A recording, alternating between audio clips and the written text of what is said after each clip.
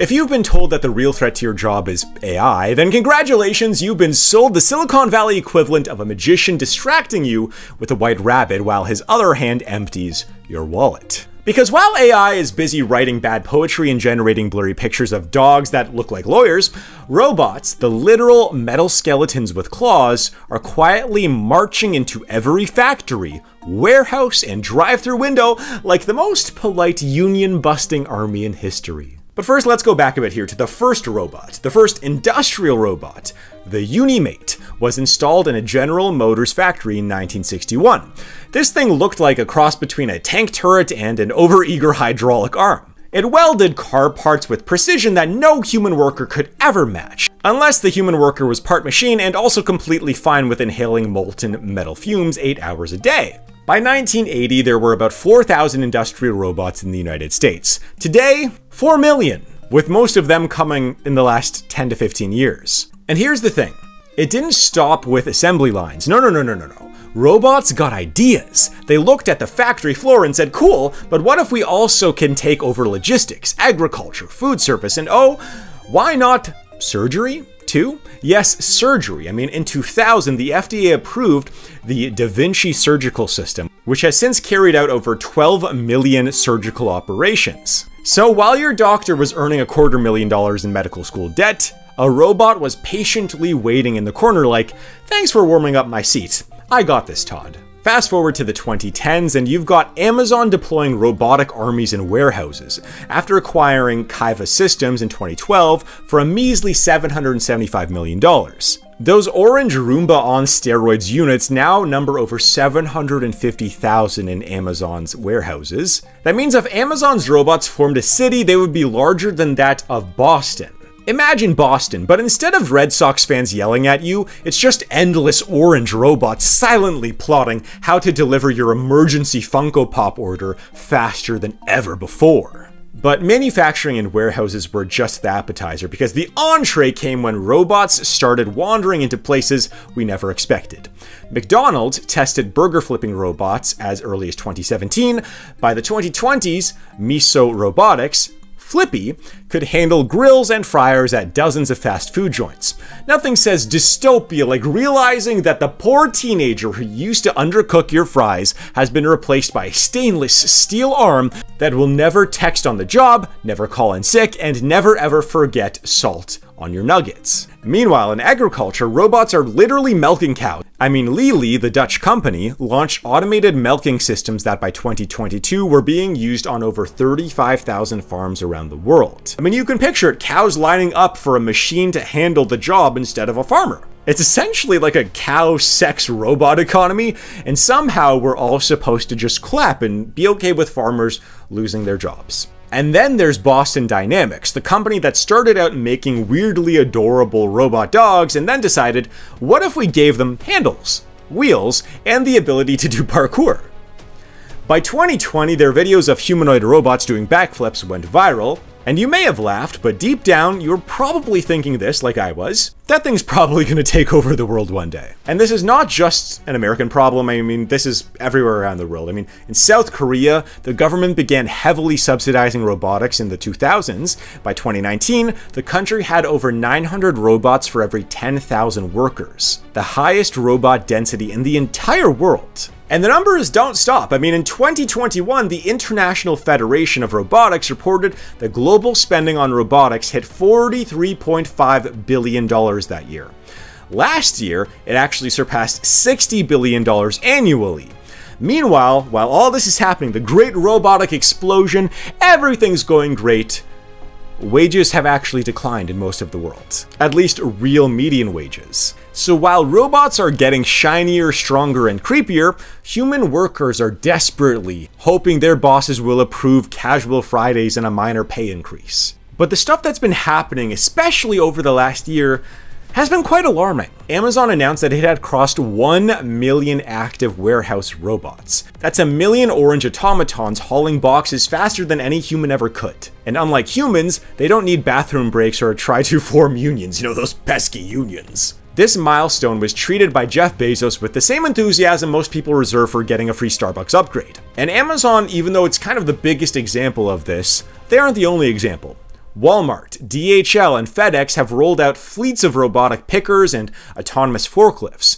By mid-2025, US logistics firms were reporting double-digit productivity gains, which sounds great until you realize it's paired with tens of thousands of jobs that are not getting created. Essentially, all of these productivity gains are just going to the rich, the powerful, the shareholders, the stock prices, and so on. I mean, just for Amazon's numbers, you could argue that one human in 8 hours work could do about the same amount of work as one of those robots over 24 hours. And if that were to be the case, if those numbers are roughly correct, we are talking, again, 1 million jobs that do not exist. Those jobs could have gone to a lot of other young people, a lot of middle-class people, but nope, they are going to the corporate overlords. So what's also happened this year? I mean, Miso Robotics, Flippy 2, because obviously they wouldn't stop at Flippy 1, they got to make a Flippy 2.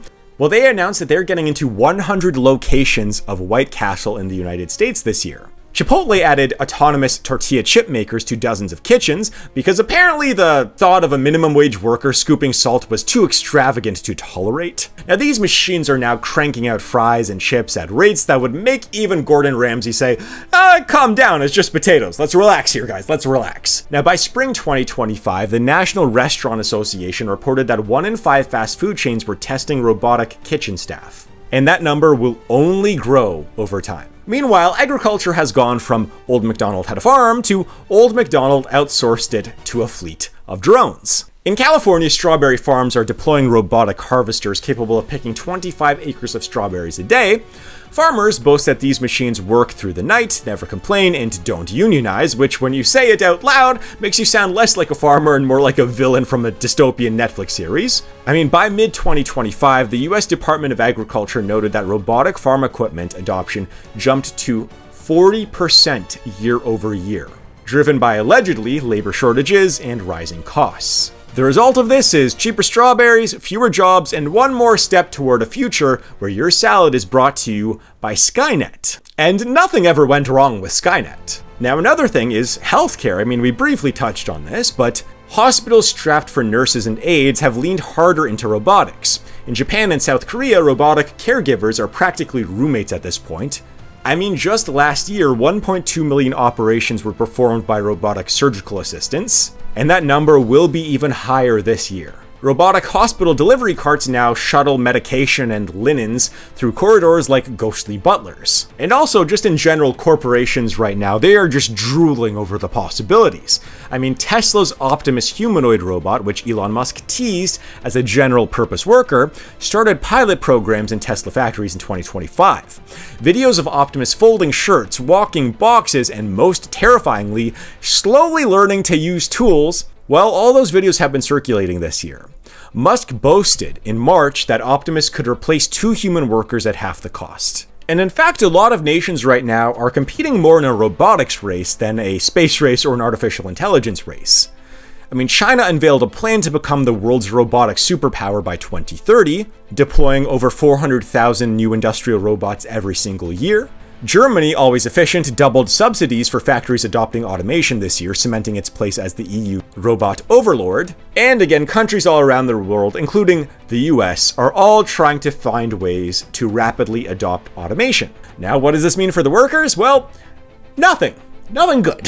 A 2025 report by the World Economic Forum estimated that robots could be displacing 85 million jobs worldwide by 2030. But that number, it's kind of looking conservative right now. I mean, in the US, warehouse employment fell by 7% in the first half of 2025, which is the steepest decline since the peak of the Great Recession. Fast food reported over 200,000 fewer frontline workers this year compared to pre-pandemic levels, and part of that is thanks to automation. And unlike AI software, which mostly threatens a lot of creatives and middle managers, robots are physically yanking jobs out of the hands of working and middle-class people. In June of 2025, the robotics ETF Robo Global hit record highs, outpacing even AI-driven tech funds. Wall Street doesn't see robots as a threat, they see them as a primary money printer, in a sense. Because for investors, every pink slip that is handed out to a worker is another champagne cork popping at a shareholders meeting. The future of robotics isn't just some Jetsons cartoon where Rosie the robot politely vacuums your house while cracking jokes. It's gonna look more like a Black Mirror episode, let's be honest. Because if the robotic trajectory of 2025 keeps accelerating, then eventually within a few decades, most advanced economies won't have a single laborer job, no physical workers. I mean, Goldman Sachs has their estimate of about 300 million full-time jobs will be lost globally in the next couple decades, thanks solely to robotics. And that's almost the entire population of the United States being told, "Thank you for your service, please hand over your badge to Optimus Prime. He's gonna take your job now." And again, these won't stop at warehouses or factories. Robotics they're gonna come for everything.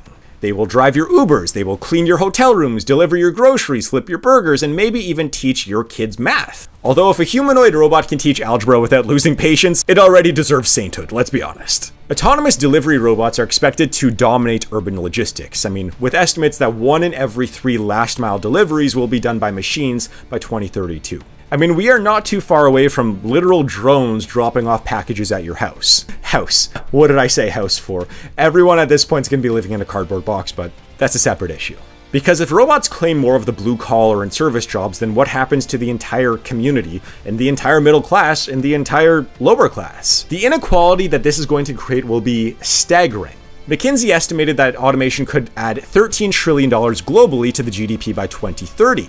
But the distribution of that wealth will look like a pie chart drawn by a sociopath. The top slice, CEOs, shareholders, tech moguls, they'll get virtually 90% or more of those gains. The rest of us will be fighting over the crumbs. Literally. Because by then, even the crumbs will be picked up by robotic vacuums. By 2040, economists warn that wealth concentration will surpass Gilded Age levels, where peasants will struggle to get by, and robots serving caviar to billionaires will be everywhere. And some governments, they are for this, and some are panicking. Some nations are talking about robot taxes, forcing companies to pay into social safety nets for every human worker that gets replaced by a machine. South Korea, essentially the robot capital of the world right now, actually implemented a version of this in 2017, scaling back corporate tax breaks for automation.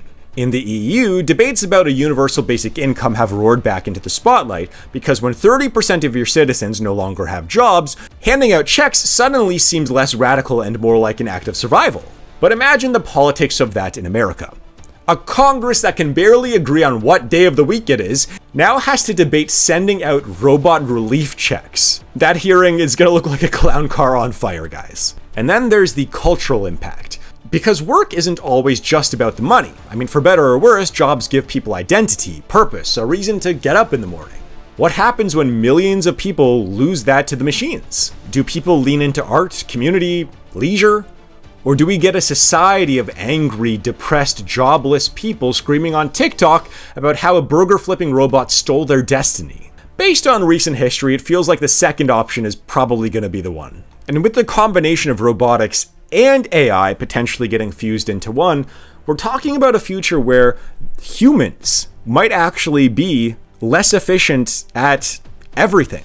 All jobs, even creative ones. I mean, the terrifying irony is that we've all been distracted just by ChatGPT, while the real threat, the real existential threat, is a combination of robotics and AI. People write op-eds about ChatGPT replacing journalists, but GPT doesn't weld cars, harvest lettuce, or staff a warehouse.